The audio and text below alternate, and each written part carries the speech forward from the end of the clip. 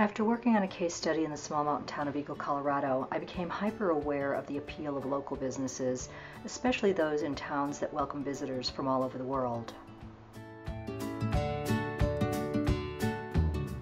Upon completing the case study in April 2015 about putting local businesses on Google Maps, I began exploring this Colorado town, Golden.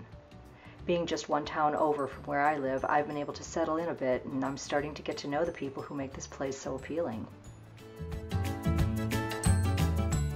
According to the findings of the case study, few local businesses use social or online technology to bolster their bottom line.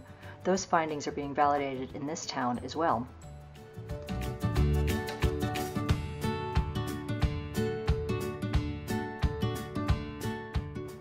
In some respects, that's perfectly understandable because, frankly, using social technology effectively is somewhat of an art form that requires time to learn and time to implement.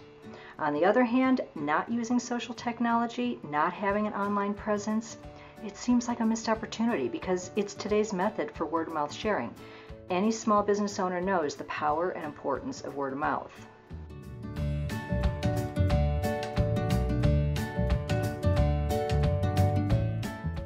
More than that, though, I think about how refreshing it would be to find this kind of local appeal in my own online experience. As a user and consumer of digital information, I would find this genuine friendliness and warmth very attractive and inviting.